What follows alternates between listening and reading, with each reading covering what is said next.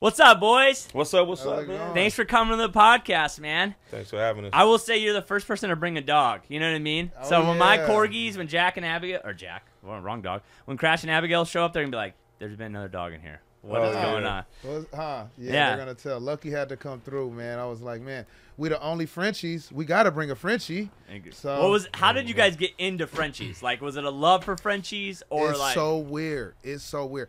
I'm going to tell my guy, Brock, I've been knowing him since before high school, since we were younger, since he was on the east side. You know, we was playing football, you know, just all that, right? And then one of my good buddies now, his name's Henry, right?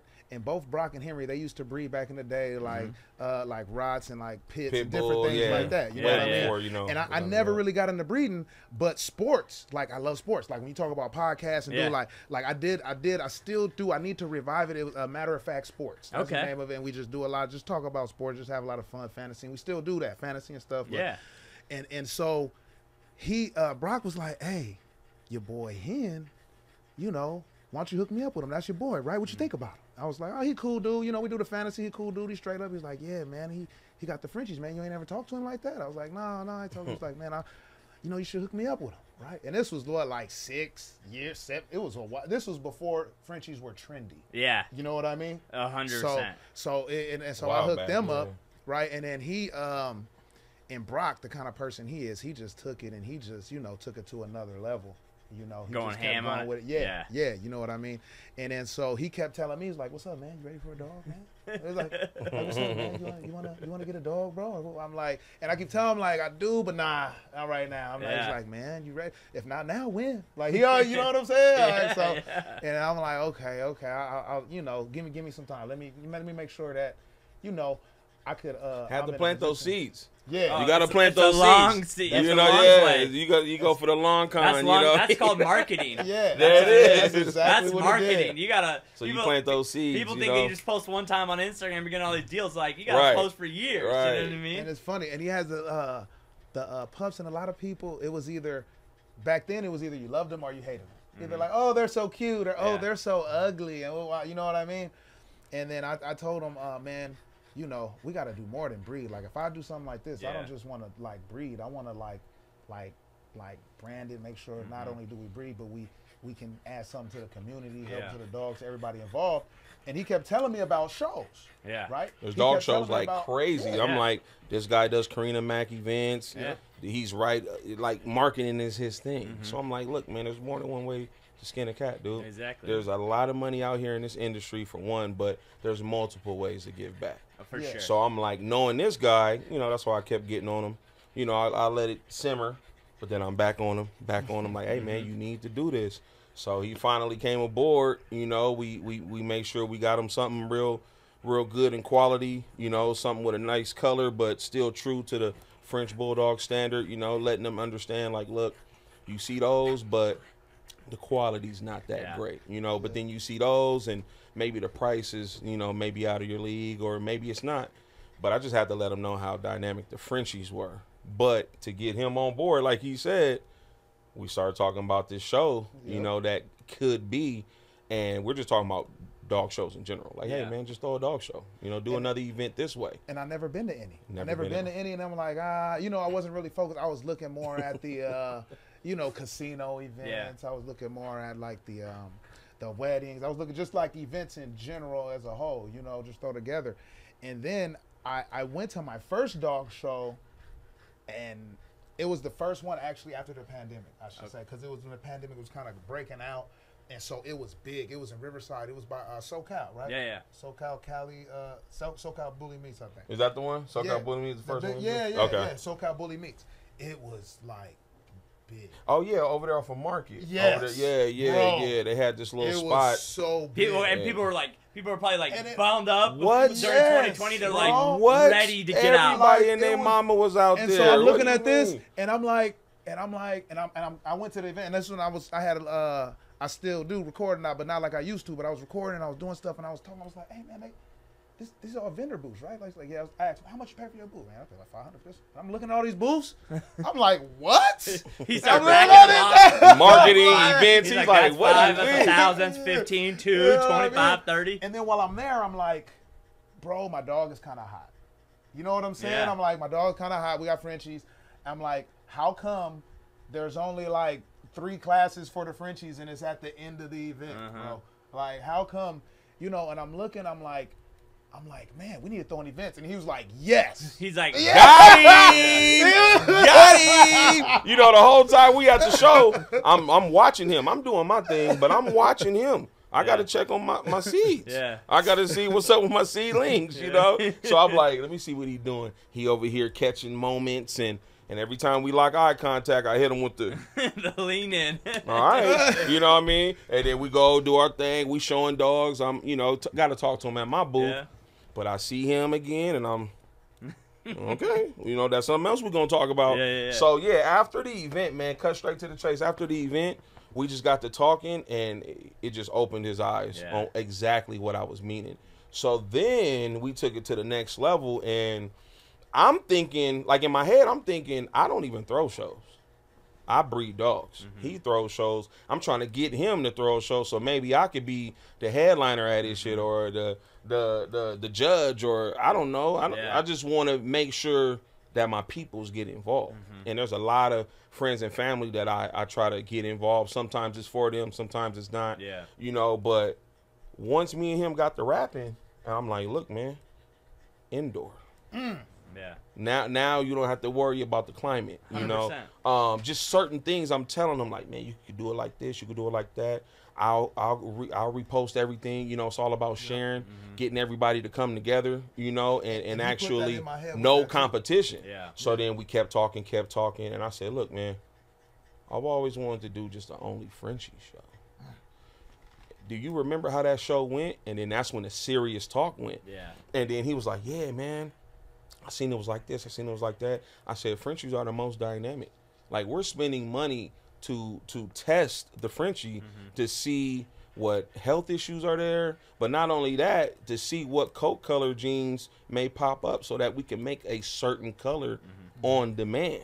So it goes even deeper than just the average person taking care of the Frenchie just over the top with the food, with the, you know, sleeping in the bed, or, you know, give a Frenchie his own bedroom or something. You know, I done seen it all, you know, but we treat them like kids, man, and they got the short snout, so they're susceptible to, you know, getting cold just like we are. If it's too cold for you, it's too cold for your Frenchie. If it's too hot for you, it's too hot for your Frenchie. You know, so I basically told him, like, man, we just got to take it up a notch, you know, and I'm like, I can get involved and we can do it together. I don't do shows. And I kept saying, I don't do shows. But we're like, and you don't do dog shows, and I don't do shows. We come together. This might be something. And it's a saying, right? Like money, when you spend it, it's gone. But knowledge is forever monetary, right? You know what I mean? So, and he's the type where he is and I'm the same way. It's like you got to be a better student to be a good teacher, right? Sure. So I'm always trying to learn something from somebody. I'm always trying to figure something out wherever I go, right? And so that's how he does it. And then once he said, hey, let's do indoors, boom, he bought up sanitation crew. I said, you are sick. I said, oh my God. And then the show way too many times you go to these shows and there's just poop here, poop there. Sometimes they'll throw up, piss. It's just stinky. Never been to a show that had a sanitation crew. I've never been to one. You know what I mean? And so the thing is, people that went to the show this January, the January earlier this year, they said it didn't even smell like dog. You couldn't tell. And that was part of what we wanted to do. Catered meals, VIP section, champagne served, not that. You know what I mean? And we wanted to create an environment, kids area, so they could play, a rest area so people can get their food from the concessions and sit down. A lot of giveaways, drawings. We had drawings for people. So it was we got the saxophone guy come out for about live 30 minutes, you know, nothing too crazy. You know, a lot of these other shows are starting to do like rappers and coming out, and all that's fine. Mariachi bands, I seen all of it. All that's nice. It's just for us to be indoor, you know, we want to bring a whole different vibe. And we got a guy, man, young cat, Jay Boykins, and he does his thing on that saxophone. Sweet. I think the thing is that it's interesting to see you guys, like, okay, you saw someone that people do. Now we're just gonna make it better. And then I think nowadays people just, like, when people go to things, they just want they want to be entertained. It takes so much for us to be entertained now that it's like we better have this and then this and then this and then this and then this and then this and then this. You know what I mean? Like, dogs are like the this is what people come here for. Yeah. But what else can we get them into? How are we gonna keep them engaged? How are we gonna keep them for 2-3 days? And then how do we charge people more for booth? And then how do we, you know what I mean? Yeah. And then it's like, and all of a sudden now people are like, oh, dude, I have to be at that show. Not that I want to be there. Yeah. I have to be at the show. That's what we did. We made sure it was a must-have. A must-have. We're not trying to be the best, the greatest. We're just trying to be something different that you guys have to be there because it's different. You know, so basically, Only Frenchies, we don't let any other breed in there. Yeah. Usually a dog show, especially a bully show, that's the nickname for these style of dogs. You have those American bullies, you have those exotic bullies, and then you have those English bulldogs, and then you have your Frenchies. That'll make up pretty much like a bully show. We just wanted Frenchies only. Lucky. Well, I think the biggest thing you guys just went niche. Yeah. And that's what everyone's saying now. You got to go niche. Yeah. Online, you have, like, people have to know when I go to your page, I'm only going to see Frenchies. Yeah. Yes. That's all I'm going to see. That's it. And I think that's the problem where people make mistakes online. Like, people always ask me, like, you don't really share your personal life. I'm like, because I want people to come to my page. You got what's good in Riverside, and it's only about Riverside, and this is what Riverside is. Yeah. And then you have my real estate team. It's just real estate. Yeah. You're not like in real estate, and then now it's bouncing back and forth. It's one thing. You know exactly where you're going to get.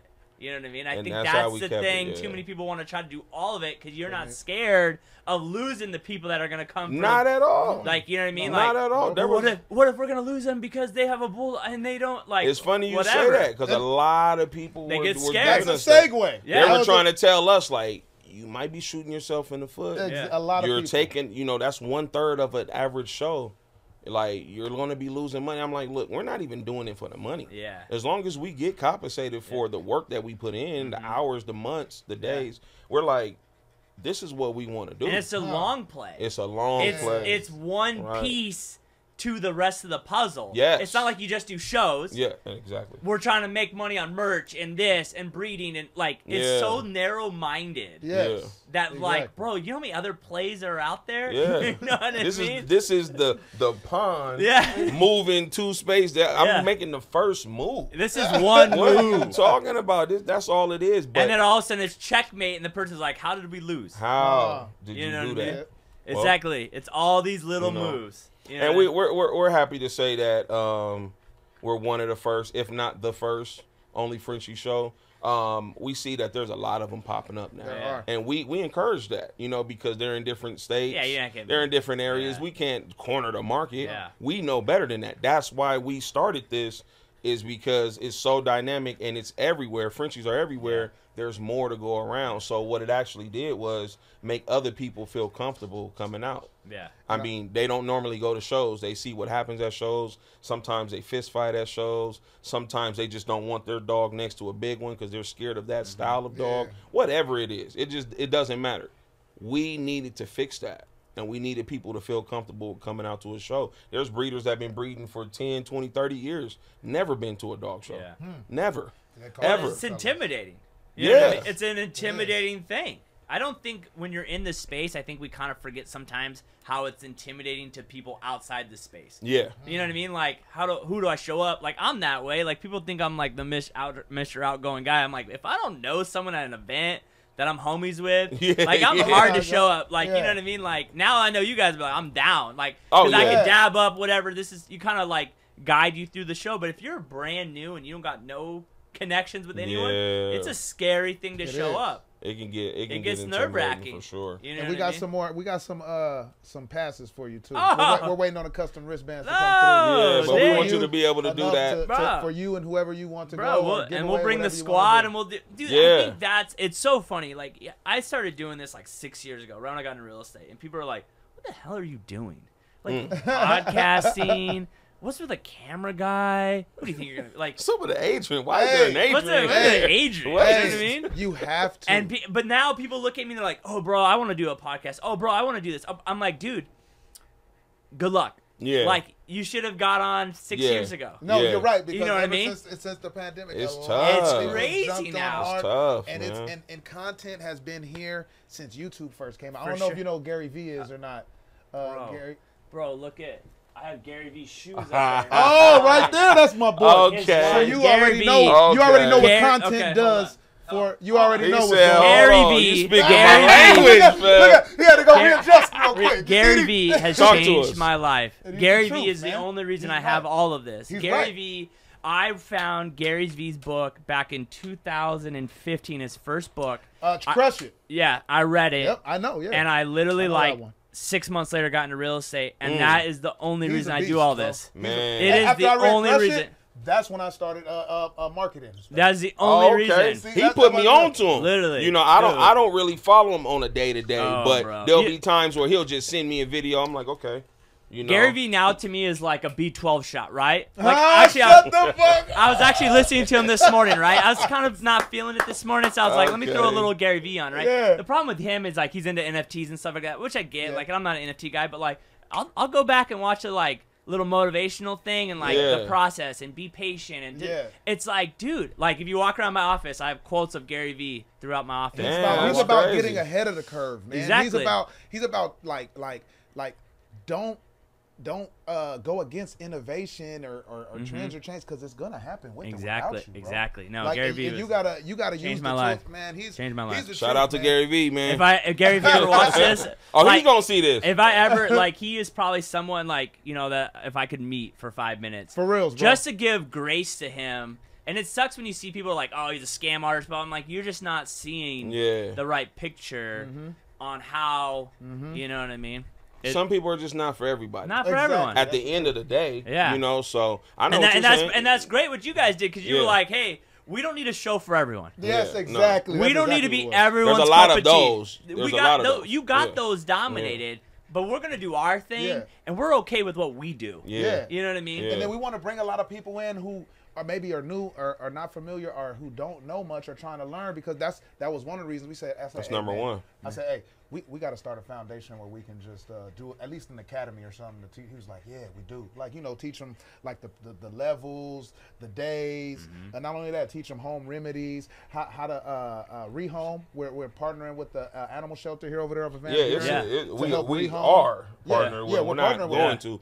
We're already locked in. We have a partnership with that, and hopefully that grows. Like we have plans to just partner up with all of them in Riverside. So we started with the one that's successful. It doesn't look like it's going to be slowing down. Yeah. So now it's going to be a lot going on. Like, we might as well say it because it's already locked in, but we're going to try to do like a Frenchie Friday, French Bulldog Friday. To where, once a month, people looking for Frenchies, looking to rehome them, looking to just adopt them, they could come down here to the animal shelter one Friday a month, and we'll have those dogs there. We'll show them on our webpage, onlyfrenchies.org. Because we do have a nonprofit, going with the LLC.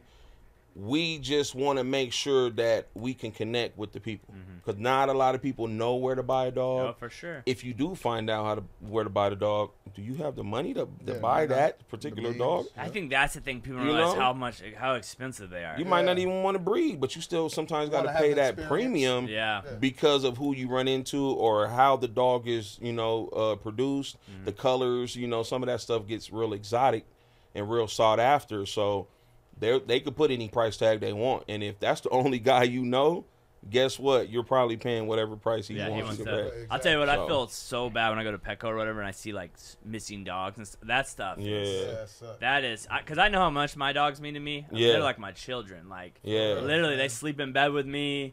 Literally, I mean, we got corgis everywhere. We got corgis everywhere. You know what I mean? Like, corgis for me are like the game. I love them so much.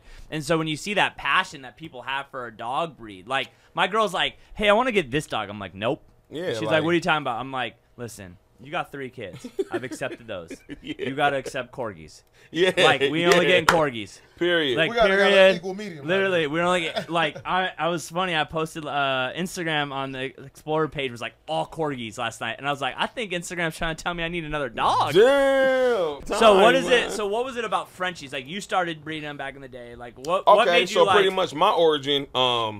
I've been breeding for a long time, man. I even had my first pit bull in the 9th grade. Her name was Eve, first one. I'm trying to get creative at a young age, So after that, I just been having pit bull after pit bull. Didn't really start breeding them until like 05, 06 or something. You know, had a couple guys that I got into it with. Told them like, hey, this is what I do.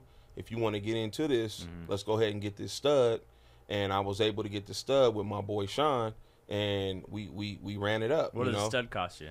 So at that time, man, everything was pretty much like on the lower end when it comes to like pit bulls. So we were able to get it probably 1,500 or something like that. Lilac, good, like come from good stock, purple ribbon grand champion. And we were able to stud them out. And then me and my brother had a female. You know, we were able to do our own in-house stuff that way. So we're just hitting it from every angle. But it wasn't nothing like, stop what you're doing and only breed. Yeah. I do it for the love. Yeah. You know, so I was able to hook up some of my homies. Sometimes I give it to them half off. Sometimes they pay full. You get if they want people first try pick. to ask you get hooked up now. They just be like, man, what's bro, up? Hook listen, me up. man. And it's like, dude, the hours alone. Yeah. We put it. The hours my wife would put into this. Yeah. You can't get this for this price. Yeah, you know it's funny. I had a guy that does Indian. He's very famous Indian. Actually, up in Orangecrest, he sells Indian food out of his house, blowing up, right? Huge, right? Huge up in Orangecrest, like top 3 restaurants in Riverside now, like on the news and everything. They're killing it. He was here the other bravo day. To him, man. He was killing it there, and you come and he's like, "Hey, bro, come through and I'll hook you up." I'm like, "No, I'm good. I'll pay full price." And he's like, "Why?" I go, "Bro, like I'm here to support you. I don't want to get hooked up." I was like, "Cause I understand, cause I get that call. Hey, hook me up. Hey, like." Can we borrow Adrian for free? No. Yeah. No. I'm still paying for him. Yeah, I'm still paying for him. You think it's free to you, ain't free to me. Yeah, right? yeah. You know what I mean? So for you, it's like, dude, you know how much hours go into what it takes to breed a dog? And you know, I mean, now I will give discounts, because you my ace boom, but I got a lot of buddies on me that really paid for what I have, and they don't even breed. They was like, oh, I'll try to get into it, and it's available to breed, but they don't do that, so it's a lot of work. Yeah, it is. It's a lot of work. So for me, again, getting back to the origin, it was funny. I stopped breeding for just a little bit, and then I go to my brother's house, and both of my younger brothers, one that used to breed with me, and then the youngest one that didn't have anything to do with the breedings. He's the one that got these Frenchies, and she's in heat, and YouTube is like the gospel. Yeah. So there ain't YouTube. Like, oh yeah, we can do this. Let's lay down and let's put her over our leg. And the guy said he did it like this, and because they can't do it naturally. Yeah. There's a small percentage that can, but typically, 8 times out of 10 they can't, reproduce naturally. So you do artificial insemination. They had her. They trying to get the semen from the other one. I walk in like, what is going on? What are y'all doing? Like, go to the vet or what? Like, tell somebody else. Yeah. And they're like, you wouldn't be able to do it. You don't know this shit hard. I said, hey, man, I wouldn't be doing this. And then, so it got heated. You know how brothers do. Yeah. We getting heated in between brothers, but we grown. No, we're not doing none of that. We just doing a lot of this. So then they're like, I bet you can't do it. What? Oh. Yeah, okay. I'll be getting me a Frenchie real soon. I'll show you what's up. Yeah, oh yeah, okay. It's all good, yeah. Now roll up. Sure. You know what I mean? Yeah. But so here we are, man. I'll go ahead and get me a Frenchie. That's when I got with him. I was like, yo, man, I see you follow this cat, Cali Frenchies, now LaShore Frenchies. Yeah. I said, you follow this cat, man. Like, what's up with him? Everybody I'm tapping into is not even responding. Yeah. So I'm like, you follow him. He follows you. Yeah. So you know him. Isn't that funny? That's a currency nowadays. That's a currency now. Like, yo, bro, I see that you follow this person. I need a favor. Can you give him a shout out? Like, I just need him to know I need a dog. Yeah. So one thing led to another. Now me and him are ace bones too. And we share information. We talk every day, Same thing with a lot of my boys. We really talk every day to the point where my wife can't stand it, And then I'm like, all right, well, you want to talk about this? Oh, no. Get on the phone with them. Just give me a little bit of time, but I don't want to talk about that. Get that out your system. Exactly. So one thing led to another, man, and I just started grabbing these dogs, and I've been doing my thing with the breeding. Always wanted to, give back and give away, blankets to the homeless with my logo on it maybe. But I just wanted to start building this foundation with these dogs because I also think that it's good for the family. Yeah. Yeah. And my parent company is Brockington Family Breedings. Because we may switch it up in 10 years. We may not be doing Frenchies. Yeah.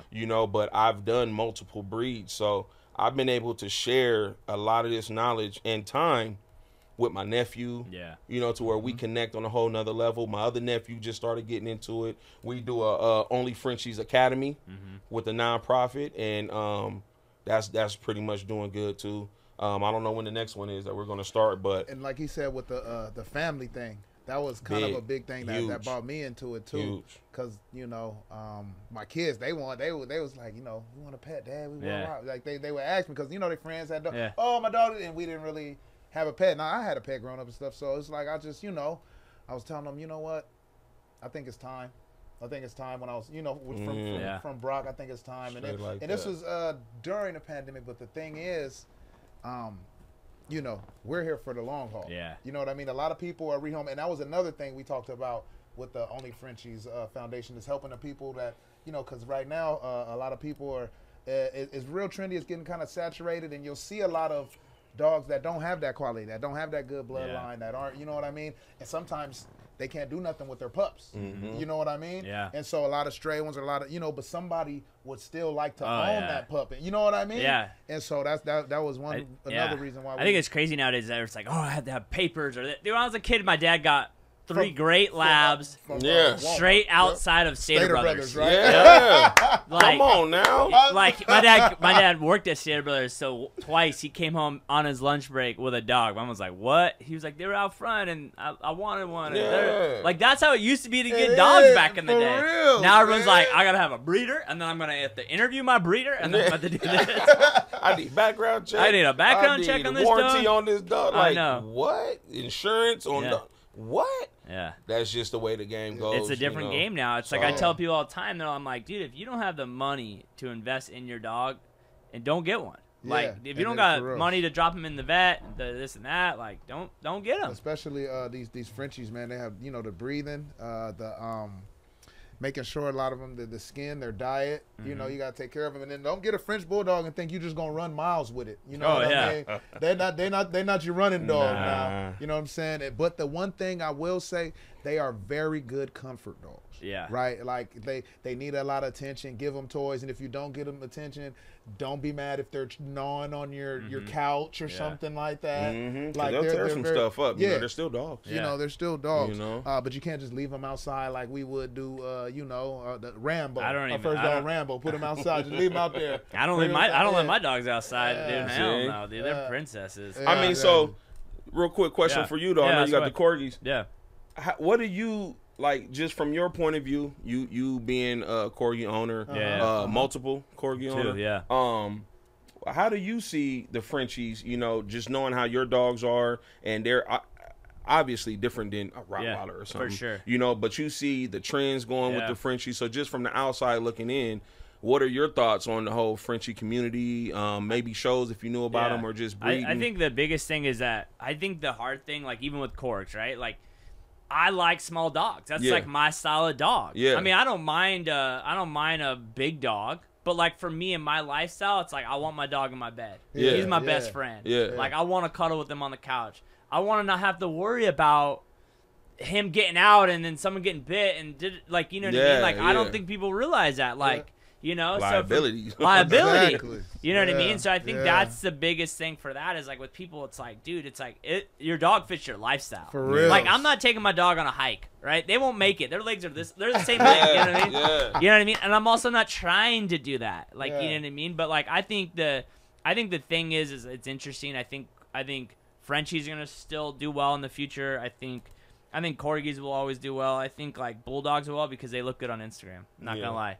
Like I think people scroll on their page and like that's a really cool dog. Like I wanna that's how it all starts nowadays. And I think whatever dog looks great online is gonna always do well. You know what I mean? I just think like the hard part is like what you guys face is like not every dog's built the same. And not every breeder's the same. And you don't... It's so dynamic, man. And then the market gets watered down. And then what sucks is if you get a bad Frenchie or a bad any dog from a breeder and then that dog doesn't do well, then you don't like Frenchies. When it's like, you know, you just got the wrong dog. And you got the wrong breeder. Exactly. You just inform. It's all about informing. That's what we said. Like even your new people, we want to just inform them. And always forever learn so they know what choices to make. Like, well, if you want something that looks like this, then they might not have the best health or size or structure. Yeah. If you want something that's nice and good in tone, it might not be a rainbow. Yeah. Like, you know what I mean? Well, then no dog's perfect either. It's not like exactly. Yeah, you're going to have to give it, like, my dog shed like nobody's business. There's so much dog hair everywhere. He's the only one for me that does a lot. Literally so much hair. He does a lot. And I just have committed to saying, F it. I'm dealing with dog hair. It is what it is. I'm sorry. You learn how to deal with it. You learn to get those types of instruments that can clean the dog hair. It never stops, for sure. But that's part of owning that type of dog. Yeah. And I buy into that. You know what I mean? And I think that's the bigger thing is, like, what people have to realize, there's no perfect dog. Yeah. And they're just like children. And it's exactly sad. Like children. It's sad to see. I personally don't know how people can just walk away from their dogs. Like, it is like, my dog got out the other day. It was the worst 5 minutes of my life. Like, I literally was freaking out. And it was my girl's fault too. No offense. I'm going to put on her. And she was like, oh my God, if I lost your dog, I was like, we'd be done. I was like, that'd be like me losing your child. That was like losing a kid. Child. Yeah. How do you guys handle, what do you spend 8 to 12 weeks when they're pups? Is that how long you guys hold them? Yeah, about at least 8 minimum. Minimum. And then 10 if, maybe they're coming from out of town. Yeah. Sometimes we want to make sure they're extra vaccinated to where there's even times where I'll hold a dog until it's fully vaxxed. Okay. But that's me talking with that client, understanding that client can't get out. They just want a dog, but they can't really get to the vet unless it's an emergency or you have to. But they go to work. You know, they can't really keep that schedule. This is their first dog, but they got kids. And it's like, look, the kids are letting the dog outside. Yeah. They're walking the dog to the mailbox. Whatever you call it. They're leaving the door open. Yeah. The dog's going outside. So sometimes, depending on who the client is, we'll just go ahead and make a custom package for them. Yeah. You ever turn clients down? I've turned a few clients down. And usually I only turn clients down when they lie. Yeah. Because if you're lying about something so small, then it's just like, now, what are your real intentions with this dog? Yeah. And that's, I mean, you'll talk to some people on a business standpoint. It's like, why are you turning down? Like, once they buy it, that's their business. Yeah. And it's like, yes and no. We put a lot of hours with these pups. When these pups go, a little piece of us. That's what I was going to ask you. That's a struggle. I had to train my wife on letting dogs go. Your wife's like, we're keeping all of them. Yeah, she's just like, I walk in the house, one's on her chest. What are you doing? Yeah. You named the dog? You can't name them. You cannot do that. There's nicknames for every puppy that come around. Yeah. And she does whelping. Okay. So whelping the IE, that's her thing. She was able to kind of branch off of what we're doing as well. Brock Fam Bulldogs is real quick, what is whelping? Whelping is pretty much nurturing and nursing the dogs. So usually a dog is self-whelp. They have the puppies. The puppies come up to them. They could just hop out. Sometimes the old school, you'll get like the little swimming pool, and then put some blankets in there. And now the dog has their area. So with the whelping, we pretty much gotta assist them because sometimes they'll crush the dog, or sometimes because they don't even have them naturally, right? Yeah. So they're being sedated and they're getting a C-section, and then you're coming home with puppies and the mom in the car. Once you get home, she's still out of it. Yeah. So you kind of got to put her in her crate or put her in her little area where she's going to be, where she could take a nap, and then she'll wake up and she'll want to feed her dogs, or she may not want to feed them. Yeah. But that whole first 24, 48-hour period, it gets tough. That's stressful. It's very stressful. Only Frenchies right there is very stressful. Is teaching, and you know what I mean, like, because how many people that may have been listening to this may not even know what whelping is. Yeah, I would be. Do you guys Like I said, we got the whelper though. My wife, whelping whelping _ That's what I'm saying. You gotta have so many pieces. It's not just one thing. Yeah. That's where people make the mistake. They think it's just one. Yeah, no. Yeah. And they don't realize you need so many different people to get a business going. And I think too many people want to do everything on their own. And it's like people always DM me all the time. I get more DMs than Adrian does all the time. Hey, how do you guys do that? I don't know. Call it DM this guy. I have no. That is not my space. I don't do that. I don't do that. And if Adrian had to be here, he couldn't do this. Yeah. And I think that's the thing is like he's the marketing guy. You're the breeder. Your wife is like everyone has to play their part. Yep. To actually build something. Yep. Not not just be a breeder. It's a roster. Exactly. It's a roster. It's a roster, and sometimes you'll find yourself playing both sides. You know, you got to play offense and defense until you get more players on that roster. Now you can be a better offensive player. And then the company gets better. Oh, come on now. Exactly. So we're slowly building. And I have my own company, Brock Fan Bulldogs. He has his own company, Jazzy Frenchies, you know, with the dogs. Yeah. But we have our companies together. He also has Karina Mackin Events. That's probably like one of the parent, you know, companies that help get this thing started. Because there's a lot behind throwing an event. Oh, yeah. If you're just throwing it at the park, you may get away with a lot of stuff. But now you're trying to go to this multi-million-dollar building. Insurance right out the gates. You know, people do not realize people do not realize how much insurance are for events. Especially events insurance. We got $2 million. It is so much money. That's why people are like, why don't you guys throw more events? I'm like, dude, you know the headache to throw an event is? It's so much work. It is. Going in there, signing these papers, we're making adjustments. Making that adjustment is a whole new contract. And we're like, what? Yeah. They're like liabilities. You Liabilities. guys want to come in 1 hour earlier? We got to revamp this. I'm like, oh, man, it's a headache. So we've also practiced getting everything in order before we even go talk to them. So there's just certain structures to throwing our show, at least. I won't speak about every show, but throwing our show at the Ontario Convention Center, there's so many layers that this time around it got even better. It felt like it got smoother. It's only gonna get better. Know, it's like we already know what to expect. We already, you know exactly what levels, you know, to start doing some of this stuff. So do you guys carry dogs that you don't breed?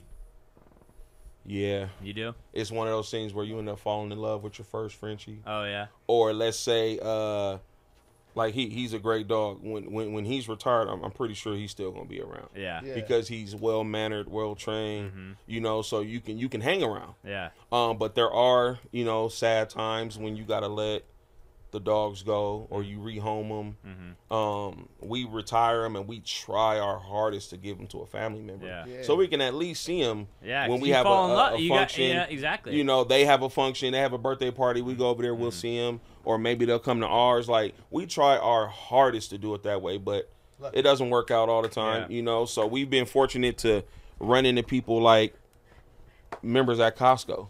We've been going to Costco for so long. And we know some of them, and I went to high school with some guys like that that work at Costco. I'm just using that for example. And now, all of a sudden, there's 5 people at Costco that wouldn't mind a retired dog. Yeah. So now it's like, okay, once I retire her, because not everyone's meant for a puppy. Not everybody's meant for a puppy. Puppies are so much work. Even 2-3 years in, sometimes you just want the older chill dog. Yeah. You know what I mean? Everyone thinks they want puppies. They really don't. You don't want a puppy. If you want a Frenchie, you don't want a puppy. No. So you guys are obviously business owners. Were you guys always having entrepreneurship tendencies, even growing up? Yeah. Growing up, I mean, there's been times that early on we're, you know, buying and selling candy bars at school. Oh, yeah. You know, 99-cent store first opened up. Oh, yeah. And you can get 3 candy bars for 99 cents. Yeah. Come on, man. And you go to school and sell them off? That's Come on, man. You know, my cousin actually put me onto that. I'm over there at his house staying the night. He's like, he's got these big freezer bags, and he's got the baby roofs, and he's got the 100. And I'm like, man, let me get one. He's like, the best day? Only one. And I'm like, why are you acting like that? He's like, look, man, I'm selling these. Dude, that happened last night. And I'm like, what do you mean this candy, man? We kids. Eat this. Night. He's like, nah, I'm going to show you. When we go to school, I'm going to show you. We went to school, man, not even lunchtime, bro. He sold out. And I'm like, you know, we younger. He's like, boom, made $30. I said, you made $30? Like, real quick, like, okay, we about to make 60. Yeah. You know what I mean? So my cousin, shout out to Terrence Lewis, man, with Lewis Helps. He's still helping people today, man. You know, but that we've always been on that entrepreneur since we've been younger, dude. Selling burnt CDs. Selling burnt CDs. Whatever you could do, you know, it's growing up, man. It's like you got to get that extra bread. Yeah. You might want to do some things. You might want those Jordans, you know. My girlfriend's son is 10, and he's selling candy now. right? Yeah. So we were at the baseball field last night. He's like walking around selling candy, whatever. It's like his new thing. Yeah. And last night he's like, "Oh, dude, I'm like, bro, you can't eat your own stash. That is like the number one rule you don't do. You don't eat your own stash." I'm like, I wanted to make the joke, be like, bro, you're the drug dealer. You can't. That's like the number one rule. Can't get fly off your own supply. You don't get exactly. That is like the. And I go and I looked at. I said, bro, I hope you know, you eat your own stuff, you lose money. I go, you're losing money. That candy ain't for you. I go, you got to go sell it. And he looked at me, he's like, but I was hungry. I was like, I don't care. Yeah, you got to go in that pantry, man. You got to go somewhere else. Don't eat your own candy. Or buy a whole separate stash of some different candy. Exactly. But it's just a mental thing. You just have to train yourself not to do that because it's real easy to be like, oh, I got some. Let me get that. But it's crazy how candy's how it started. Like my boy, I don't know if you know who he is, Justin, who owns One Love IE clothing company. We grew up together, and he started by the same thing, selling candy in high school. And then that turned into product. Ain't that crazy, man? Like literally selling candy. And now he has 2 shops. And shout out to them, man. Just holding down the IE like that. Really being the forefront of. And not expanding out. Come on, man. This is where we're at. Come on, man. A lot of people, I don't know, entrepreneurially, like in my head, he's like one of the guys that got it out the mud because you regular.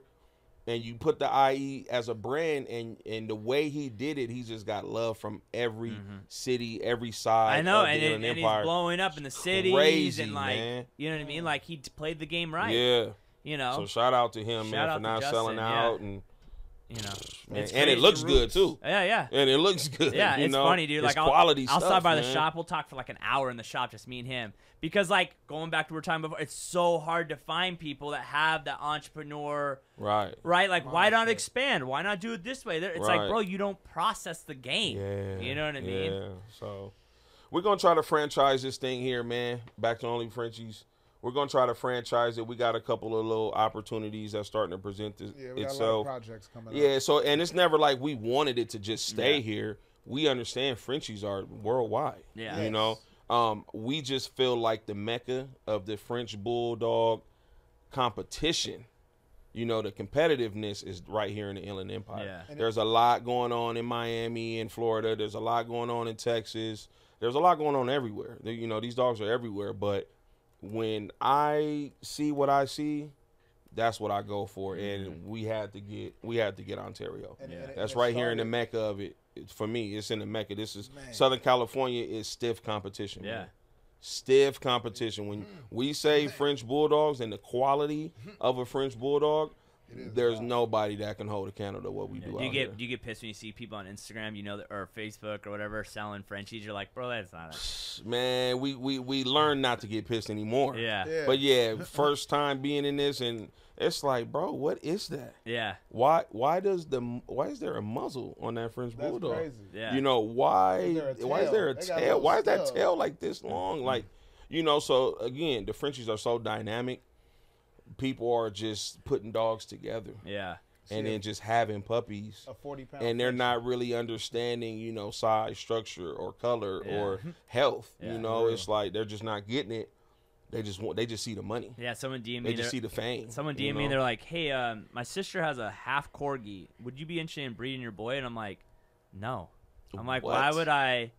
My dog who has papers. Why would I breed him with not a full-blooded corgi with papers? Right. Like, it doesn't make sense to like. Why would I do that?" Because your love for the corgi. Yeah. Why would I do so? Then you can go trying to pawn him off of a half corgi, like no, and try to make a few extra. Like I'm sorry, like I can't do that. You know what I mean? I've thought about breeding, but it's like, dude, I know I don't have the time or the effort or the knowledge or any of that. Yeah. Like I think that's the thing. Like, dude, respect the craft of what you got going on. That to think that you can just, like your younger brothers, I'm just gonna jump in and do this because I watched a YouTube video. Yeah, or because I watched you growing up. You could do it. I could do it. Like no. Yeah. You know what I mean? There's things that I can't do a backflip and you can do a backflip. I'm not about to go out there and just try to do backflips without busting my head at least.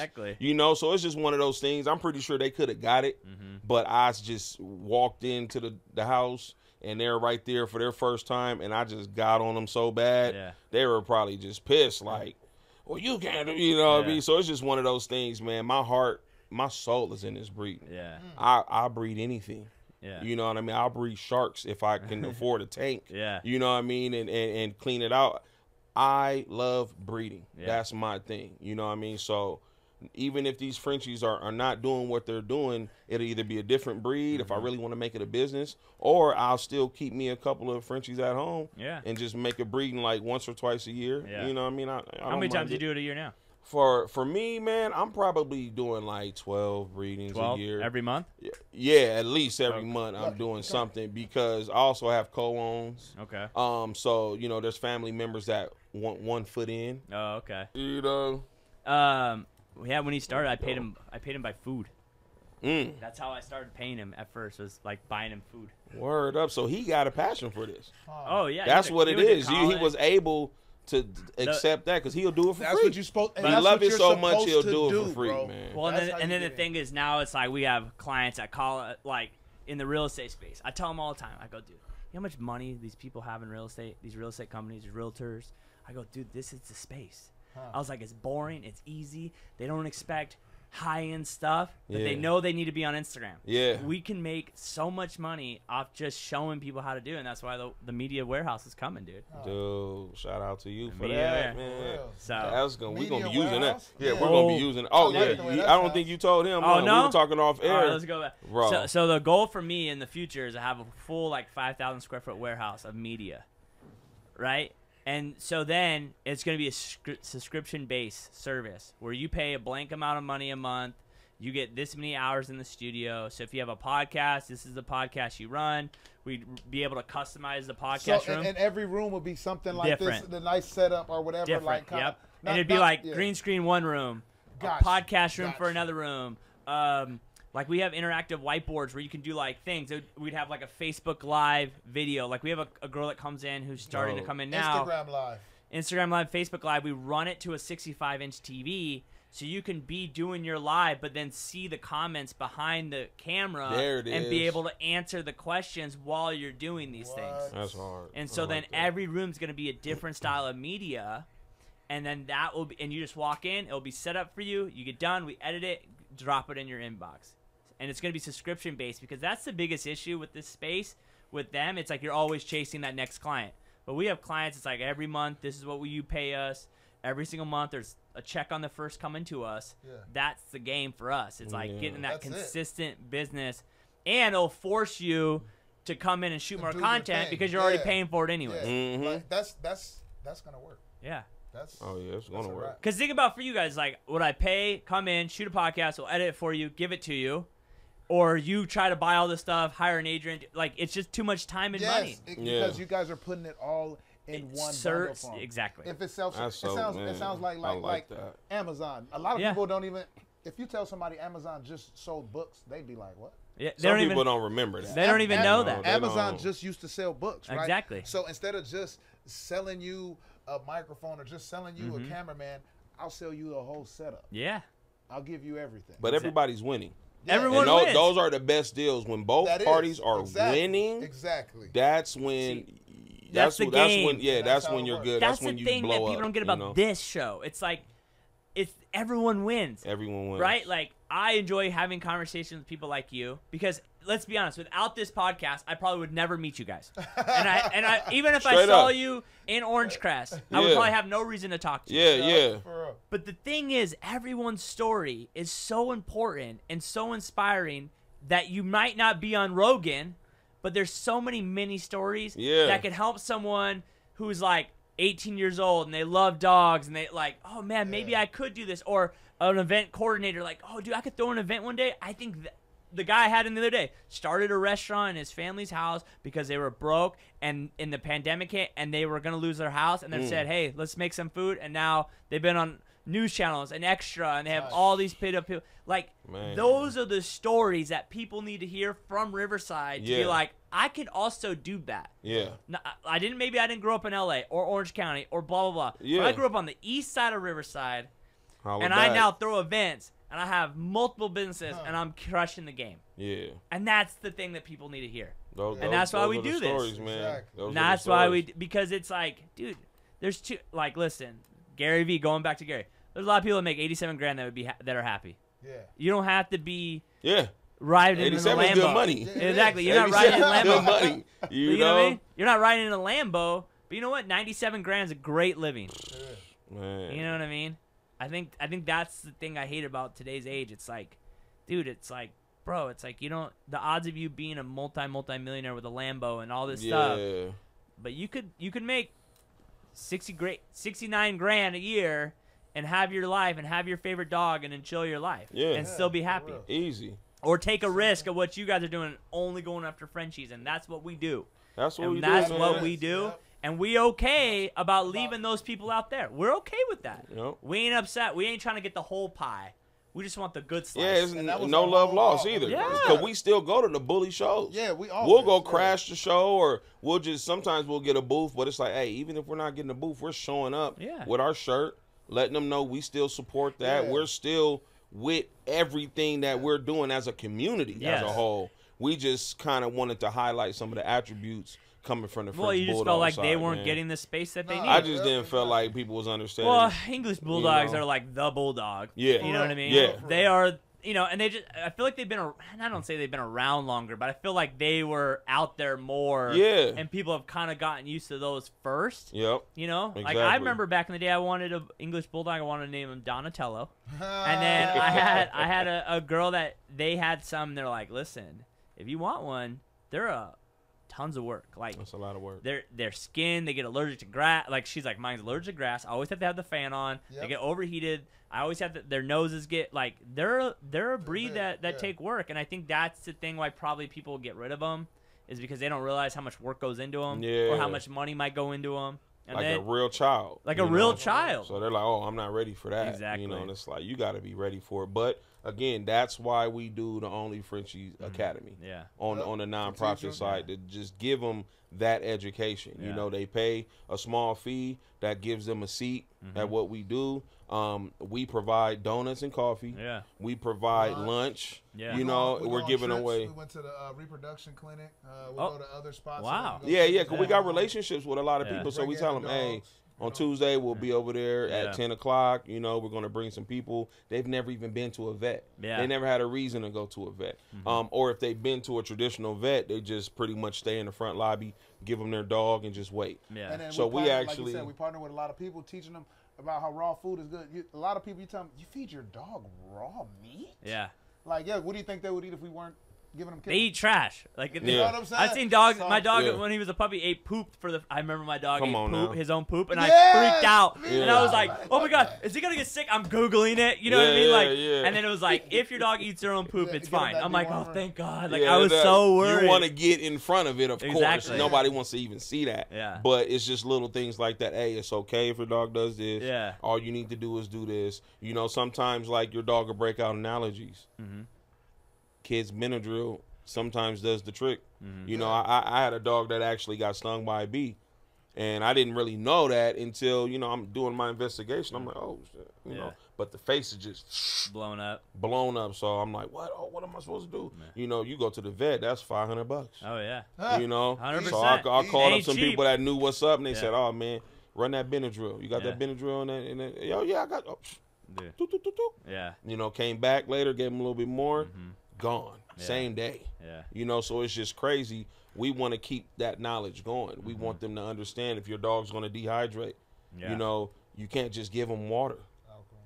You know what I mean? Bring some alcohol. Yeah. Put the alcohol all over the body because it's going to help absorb. It's going to open up. It's, you need to cool them down faster. There's passive ways of cooling them down too, but you throw that lemon juice all up in the mouth because now they're foaming. It's hard for them to swallow. You got to break all that up. So it's just little things like that. And lemon juice, what, $2, $3, $4 maybe? Yeah. The alcohol is like $1. Yeah. You know what I mean? Keep it on you. Yeah. Because that will save your multi-$1,000 dog's life. Yeah. You know what I mean? So just small things is what we just want to bring to the forefront, like some type of awareness. Yeah. That a lot of people are just not used to hearing. And like I was saying, we took them down there to the clinic, we wanted them to see what it looks like behind there. Yeah. We want you to see what this screen is and these utensils they use to actually impregnate the dogs. And we just take it on another level, you know, just try to get them. Which you should. You know what I mean? If you're going to do it, become obsessed with it and double down it. What would be some questions that you, if someone's, obviously, if anyone's getting a Frenchie, you got to go to my boy. But like, say someone's not out there and they're not going to you, what are some questions you should ask a breeder before buying any dog from anyone? You know? First thing is probably gonna be, can I see the parents? Okay. You know, bloodline means a lot, but even if you're not like crazy about the bloodlines, at least see what the parents look like. Okay. You have a record because of shots? all puppies look good. Yeah. Yes, they do. Yeah. Every single one of them suckers are cute. You know, and they'll get you. So you just say, let me see the parents, you know, and then sometimes they'll show you specific shots. Yeah. So you just be like, you got any videos? You know, not to really put them on the spot, but sure. Yeah. And then they'll send you those videos if they don't already have them on their Instagram. Yeah. And I think that alone is going to eliminate a lot of the BS, you know, but you can also ask them things like, what do you feed them? Okay. You know, just so you can keep that going. Because if you like their dogs, you want to do what they do. Yeah. You don't want to buy a dog from a breeder and then start asking another breeder. And because we're just open door policy, you're all in our DMs and, hey, man, my dog's starting to do this and do that. Hey, you got to go to the guy that you bought it from. And then the first time you get it, you need to make sure that you go through a physical exam. Okay. Get the first physical exam and have something in there and make sure that as long as you got at least make sure the breeder that you're getting it from gives you at least 2 days to get the physical exam and get back to him about anything. Got it. Too. And is that standard mostly? Yeah, they call it a health certificate, cert. You know, you pretty much, because you're getting a contract. You know, let's say you're coming to get a dog. These dogs cost so much. How much do dogs cost? They range, man. They range from like $4K up to like 15, 20. Wow. You know, they can probably go more, but I don't really get into that. Yeah. Super exotic, crazy. There's only one dog like this in the world. There's only one dog like this in the United States, because they have that. Yeah. You know, where they're breeding crazy in Korea and China and you know, Hungary, the UK, like all these spots. Everybody has Frenchies. Yeah. Sorry, you know, see, Brazil. Mom, my $1,600 for my corgi wasn't a big deal. Oh, that's man. You're good. My mom freaked lovely. out. She's like, I can't believe you just spent $1,600 on a dog. I'm like, shut up. And my dad rolled on me in a second. I said, Dad, don't tell Mom I spent $1,600 on a dog. Literally not even 24 hours. Yeah, well, you bought them for $1,600. You could probably sell them for. I'm like, Dad. And my mom's like, I'm like, Dad, thanks a lot for bus driving me. He's like, Dude, he was like, listen, you don't live with her, so you know she has to find out one way or another. So that's so $4,000. That's up to, I mean, because a lot, like I said, a lot comes with that. Yeah. We're guaranteeing that the health is good. We've been breeding this bloodline or this dog lineage for the last 4, 5, you know, generations. Yeah. So we understand exactly what's going to come out. I bred this guy right here. This is like, I want to say he might be my 3rd or 4th generation. You know, he owns them now, but I understand what he's going to look like. Yeah. I can guarantee certain things. I can guarantee ear placement. You know, I can guarantee the flat face, the no tail, no easty westy when your dog's standing like that. I can guarantee, you know, that there won't be any breathing problems. You know, there's just certain things because I done bred that out of my program. Yeah. You know, so if you want color, you want the lilac look with the, you know, the nice eyes, and you just want the full package, it's different than if you don't really care about the lilac. You know, let's say you just want a regular black one or a regular brindle, standard colors. That's where it gets a little, you know, cheaper for you or inexpensive, I should say. Nothing's cheap. And that's the other thing, too, is like, these dogs aren't meant for everyone. They're not meant for everyone. They're like, you know what I mean? Like, I think that's the thing that people get. Like, people hit us up sometimes to do media for us, and I'm like, I give them a price, and they're like, that's too much. I'm like, we're not meant for everyone. We're just not. I'm sorry. Like, the hours that go into it that you'll never see, that the supplements we gotta use. Yeah, it's just people just don't. It all costs money. Hell yeah. You know, you want a shot on a $7,000 camera, but you want to pay $50. Like, I'm sorry. Like, it don't work that way. So for you guys, So what is the process for someone to get a dog from you? This is my plug for you that I'm going to chop up and get back to you. Yeah, so the easiest way is, you know, follow us on Instagram, to be honest. If you are lucky enough to have our number, then call us up. You know, sometimes you'll see our number on the flyer, you know, but we just don't give it out. But if you got a business card or you seen the flyer, you got our number. So either hit us up on that, but the easiest way. OnlyFrenchies.org. On there, you can go leave a message right now. It's under construction, but you can go there.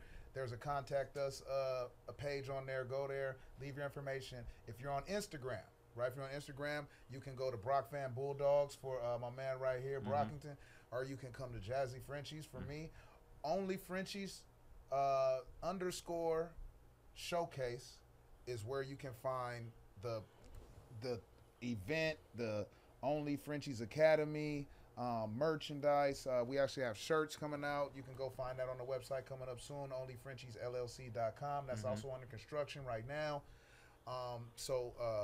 And then if that's too hard, go to Eventbrite or Google Only Frenchies. I'd be surprised if you don't find. You can even go to YouTube. You go to YouTube. Somebody went to our show. Right now it has like 40,000 views or something like that. So you can go to YouTube and see what the show looks like.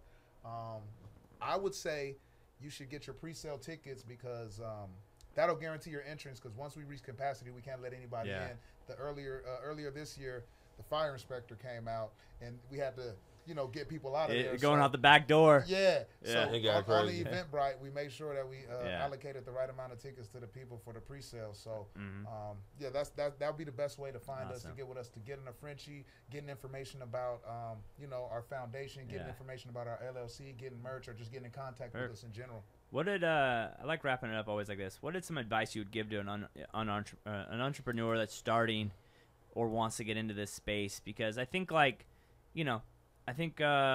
every business is almost the same. It's so funny.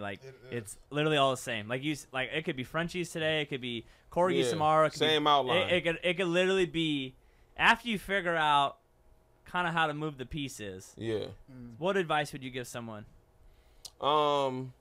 To be a breeder, right? No, just in general. Oh, in general. So pretty much, have your capital to the side, right? A lot of people get the misconception that the starter money is like the money to actually get started. And it's like, I would say to have a little bit in reserve. Yeah.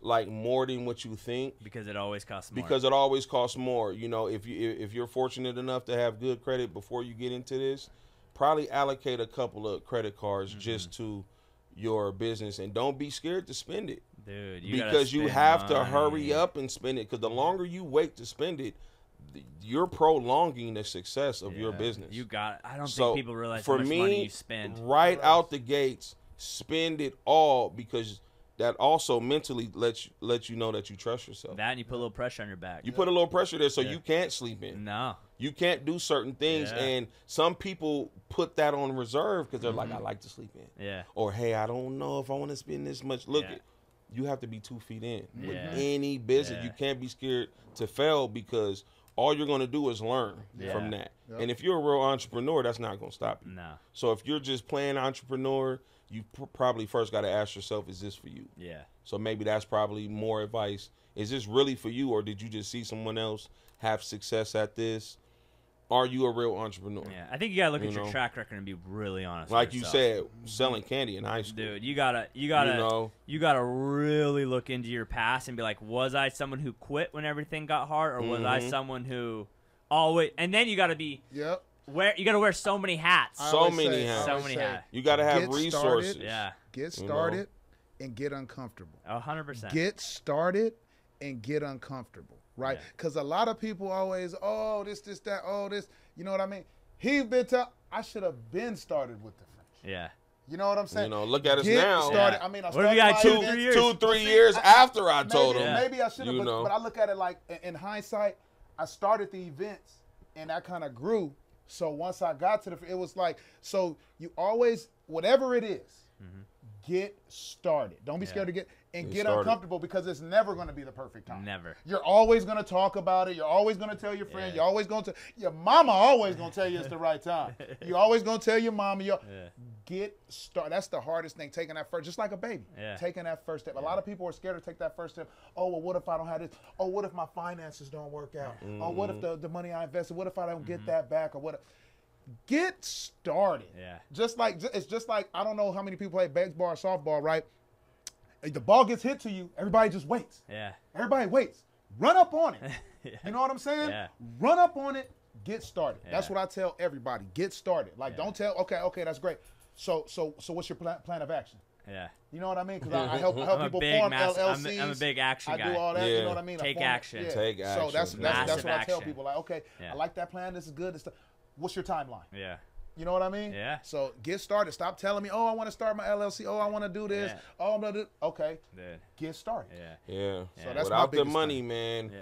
I'm gonna be honest. I don't think it's gonna work. No, you need money. You need money, No, whether it's a always. credit card, like I said, You need or you money. got a sponsor, or You need some mom's money. is fortunate to shoot you $30K, whatever. Your fund, And it's your always more retirement it's fund, always whatever more it money. is. It's always more It's money. always more Yeah. money. So spend that money, because when you spend it, it's coming back. Yeah. But if you try to trickle it in, Yeah. And I always yeesh. tell people, if you're not making ain't revenue, gonna work. even when they come ask me, I'm like, are you ready to pay $800 a year for your LLC? Yeah. Are you ready to pay up to $1,200 a year on your? Because this is a separate entity. Straight Yeah. like that. Are you ready to do that? Yeah. Well, if you're not, maybe you should just get a DBA, go get a bank account, go get Yeah. some stuff started. So Payroll. you can build up to at Yeah. least like Payroll all that. taxes. payroll. Come on, man. Yeah. dude. Like, I think it's but a thing. whatever that people level don't you're realize. at, Yeah. whatever level you're at, you have to get started. Yeah, You take can't massive just action. talk about it. Yeah. Right? You know what I mean? That's what you, I always you tell have people. to take so much action. I don't think people process, and the Yeah. hard part about it is they don't see that work on Instagram.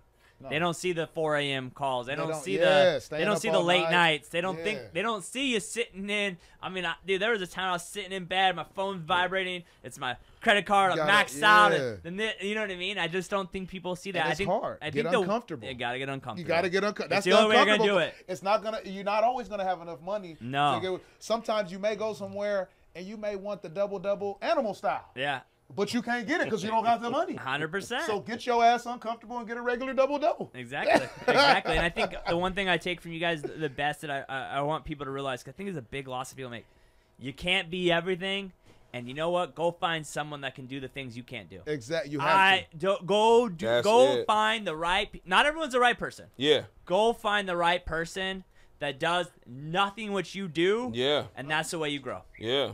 You know what I mean? 100%, so you guys man. inspire me. I'm so grateful you guys came Man, on. thanks for having us Hey, I out here, appreciate man. you, man. Of course, dude. Y'all gotta come. This through, ain't. man. We'll come through. We'll bring Adrian. We'll do the media. We'll blast you guys out. It's all about supporting the people that are around you. Man, Oh, we yeah, we do the appreciate same y'all, thing. man. And you're from a town that I'm from, Yeah. Yes. and no one out here is doing this. Yeah. They always want to shoot to LA and Yeah, bro, listen, yeah. it's pretty good out here. Yeah, it's pretty And good there's out here, very man. cool, interesting people doing some stuff out here Yeah. that people need to know about. And we downtown, smack in the middle of downtown. Exactly. It's a lot of Downtown. history with this, man. Exactly. Like, just 1903. walking- Come on, man. Just walking up to this, What- man. We appreciate Yeah, what and you're that- doing. the for next us, thing will be for the city, warehouse. man. Yeah, this is a great location. The warehouse will be. We'll do a Frenchie show in the warehouse, Don't play with, hey, dude. Hey. So that's you heard it here. Yeah. You heard it Y'all here. know what's coming. Yeah, so that's the other thing too. I want to have a big open space because I want to be able to throw events Yeah. for my clients Yes. and for my people for free. Allow them to use the space Yeah. because I know I had someone who helped me get up, and everyone just needs that one person to kind There of it help is. That he just started the Only Frenchie meet and greet. them. Yeah, exactly. There it is. We're gonna do an Only 100%. Frenchie meet and greet. Yeah. Free to get in. Come, Yeah. come one, come all. Just You know what I mean? name. Come Yeah. check us out. The event's free. Everything's free. It's just Yeah. nothing but knowledge, Very. and Yeah. it's gonna be a networking event, Agree. man. All right, All right, boys. Solid. On that, boys. Thanks for coming. Thanks for Yeah, coming. thanks for having us, Hey, man. hey, for make having sure you us. guys go hit him up. Until next time, peace. Peace.